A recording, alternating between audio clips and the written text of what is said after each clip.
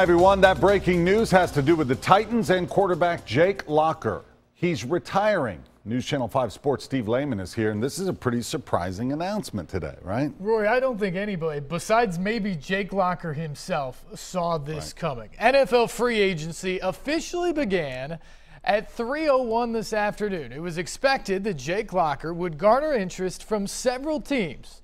Instead, the 26-year-old quarterback announced he's retiring. Locker was drafted 8th overall by the Titans in 2011.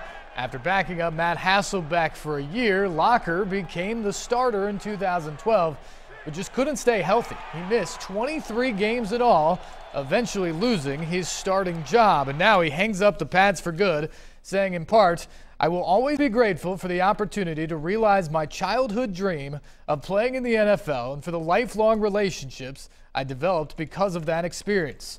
Football has always played a pivotal role in my life, and I love the game, but I no longer have the burning desire necessary to play the game for a living.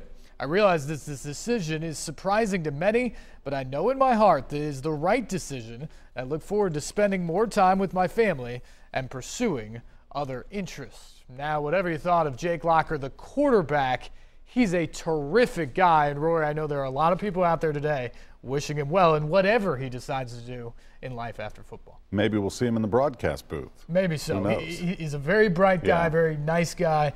He's got a lot of future in front of him. All right. Thanks, Steve.